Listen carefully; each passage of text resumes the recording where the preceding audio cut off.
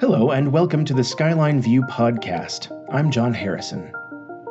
It's National Sleep Awareness Week, and in today's episode, we'll be discussing the importance of sleep for college students, what causes less than ideal sleeping habits, and some helpful tips on how to get a good night's sleep.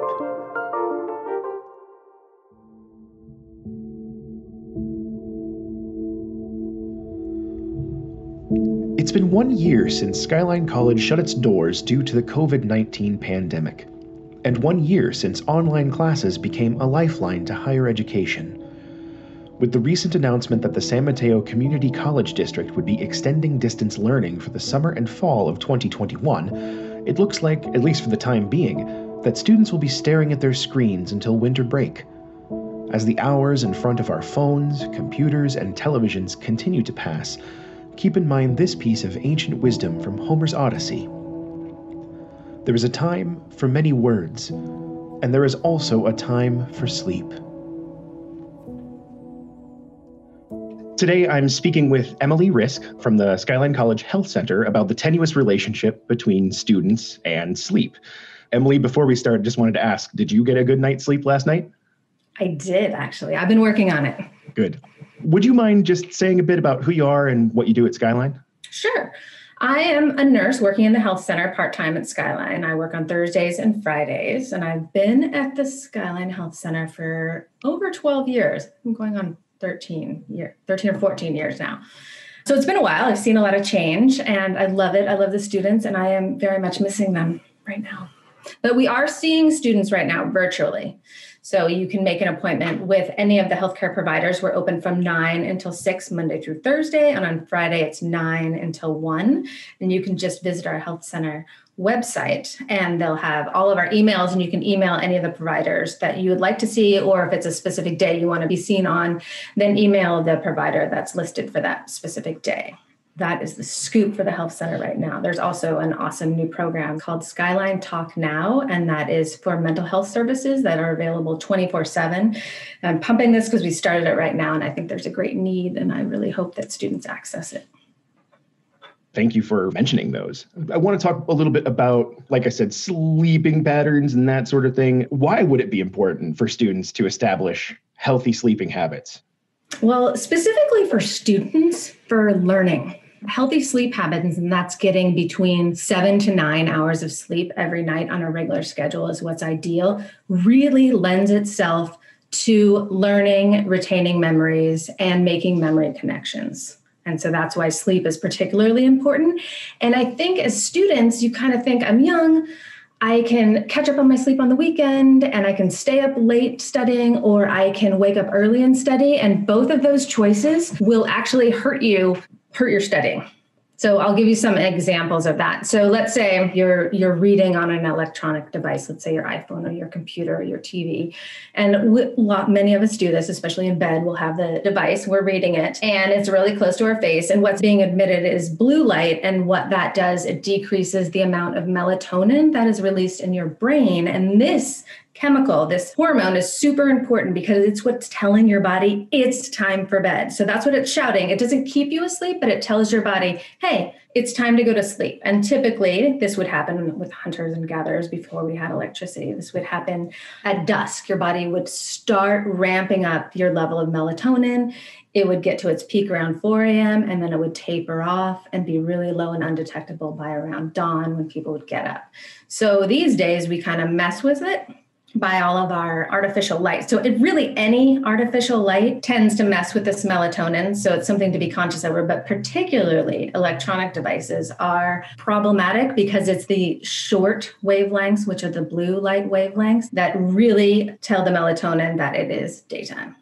So there are blue light filter glasses, that sort of thing, and computer screens that have blue light filters built into them. I imagine you'd recommend doing that sort of thing? Absolutely. Blue light blockers are great. I have all my kids wear them. I absolutely suggest them to patients, students that come in and see me when they're having trouble sleeping, and just in general, because one of the things that I talk about is sleep. When I see any patients, we talk about sleep, diet, exercise, and stress. And really, if you had any one of those to target, you're like, I don't have bandwidth for all of these things. Pick sleep, because sleep will help you with all the others. So yes, you can get these glasses on Amazon. I think they have them in clear now, but the ones that I have and my kids have kind of an orange tint. And what that does is it blocks a great deal of the blue light that's coming in from just our regular LED lights in the house, which are the worst. The incandescent are better because they're less blue light emitting, but it slows that down. And then there's apps like Flux you can get on your computer, and you can set your smartphones to have a nighttime shift.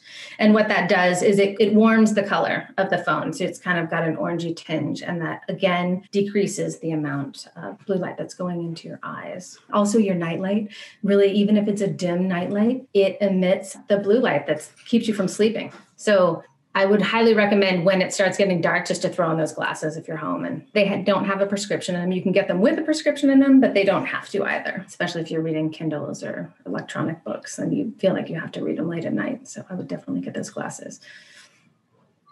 Well, do you use any of these products? I don't. Oh, well, actually, no, that's not true. My computer monitor at home does have a blue light filter, and I do use it regularly. So that is definitely something that I invested in. It's really come through for me. I feel like my eyes are much less tired after looking at a screen day after day for hours at a time, which I'm sure is what we're doing now. Yeah, exactly. Like everyone, well, or at least all of the students not all of the students at Skyline, because there are still classes being held on campus, but a vast majority of the students who are taking courses at Skyline are encountering problems like these. And those are really great tips. Do you have any more? So another one I put in, I switched the light bulbs in my house for the lights we have on the bedside tables. They're ones that are blue blocking. And so they look like a regular light bulb, and you just turn them in and it's a warmer glow. It's not as bright and harsh, and they make falling asleep easier as well. So what I'll tell you is avoiding electronics at least 1 to 2 hours before you want to go to sleep, installing the apps we talked about, keeping to a regular sleep schedule is super important. So that means not changing your schedule on the weekend. So every day getting up and going to bed at the same time. Our body really wants to be on a regular circadian rhythm. And so when you flip it out, it's kind of like jet lag. You don't feel good. You feel kind of hungover and not great. So another huge one is keeping your room dark and cool. In order for us to fall asleep, our body temperature needs to decrease by 2 to 3 degrees. So setting your thermostat at night when you go to bed to 65 is a great temperature, and keeping it there all night. And that will ensure that the room doesn't get too warm and your body heats up, and that will again wake you up. So a quick trick with this is taking a shower before you're going to go to bed, a hot shower. And you think, maybe not, I'm raising my body temperature. But what happens when you get out of the shower is your core body temperature decreases because it's trying to keep you warm. So the heat is going out to your limbs and then into the environment. And so that decreases your core temperature, making it much easier to fall asleep. So that's a tip I tell people. Also, keeping it dark is huge. So if you can pull off blackout shades in your room, that is a great idea. If you can't, a sleep mask, those little masks that you just put over your eyes, I would do that. We have those for everybody in this house too. Sleep is very important to me because it also helps with your well-being, and not only just your memory and your thinking and your learning, but your emotional state is very tied to the amount of sleep that you get, and getting quality sleep is really important with that. Back to things you can do, getting regular exercise helps. And then if you're still finding you're having trouble, if you can get up and within the first 30 minutes of you getting up, go outside, get some early morning sunlight into your eyes, resets that circadian rhythm. So like we have chickens here, so they get up with the sunrise. So that's what we do. We go and let the chickens out. So that's kind of a forced function over here. Not everybody's got chickens. I love that you have chickens. That was a quarantine pet for us over here. So regular exercise, watch what you eat and drink before, if you're having trouble sleeping. So no caffeinated beverages after noon would be my suggestion to you. Some people are more sensitive than others as it comes to caffeine, how quickly their body processes it. But as a general rule, I would suggest no caffeinated beverages after noon. And then alcohol. Some people think that drinking alcohol before bed helps them get to sleep, and it will help you fall asleep, but you do not stay asleep, and the quality of your sleep is compromised when you drink alcohol before you go to sleep. So I don't recommend it because of those reasons. And then having a heavy meal and then going to bed right away also causes some trouble with sleeping. So typically lighter meals in the evening is a healthy choice, and it will also help you with your sleep as well. And naps come up a lot with this question, and I would avoid napping. If you have to nap, then I would nap for less than 30 minutes and have it in the earlier part of the day, because sometimes you just need a nap, but make it short. The long hour and a half naps are like mini sleeps, and then they can make it hard for you to fall asleep at the end of your day. I was reading this book, Why We Sleep by Matthew Walker, which I highly recommend. And then Sanjay Gupta also just had a sleep, Keeping It Sharp. It's about keeping your brain sharp. But let me tell you, there is a lot of stuff. He focuses on sleep so much in this book and just keeping your brain sharp. And that is what students, that's what we want, right? We want to keep our brain sharp so we can learn, so we can graduate, so we can move on in this world. And without sleep, it's real hard to do that because we need it. I fully 120% agree with you. I often find myself not getting as much sleep as I want or need, but hopefully with these tips that you've provided, I can maybe kickstart that and get better at it. Yeah, I think that would be great. I watched this one interviewer who was reviewing Matthew Walker's book, and he had a really good analogy that I love. And when I saw it, I was like, oh my gosh, this is perfect for our student population. Because the way he put it, he said the first part of sleep is your deep sleep. In this part, you're learning things all day long, and they're being stored in the part of your brain called the hippocampus. So you're filling it with facts all day long, new word problems, teachers' names, where you parked your car. Any of these facts are stored in here. It's temporary. And then during that light sleep is when all of that is cleared out. So then it's taking, let's say it's taking the mail from the mailbox and it's delivering to the houses. So now that area is clear.